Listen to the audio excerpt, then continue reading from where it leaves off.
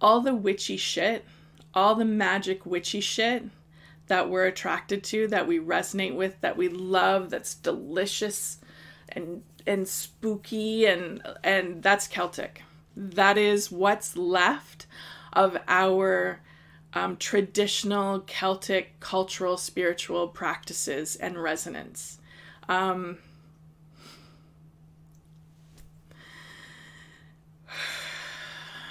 I denied it myself. When I was like 20, I played around with identifying as a witch. I don't resonate with Wicca. I'm not sorry. I don't resonate with Wicca. I saw on TikTok once or somewhere in the comments where someone said, all Wiccans are witches, not all witches are Wiccans. And that is accurate.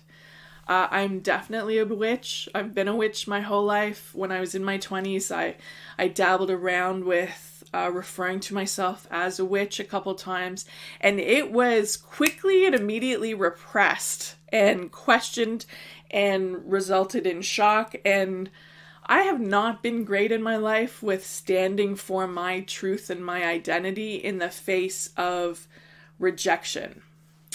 So I dropped that really fucking quick. Not a witch. Except that I've only been baptized once in my life, and I was baptized as a witch in the woods, at the Four Corners, in the elements, in a circle of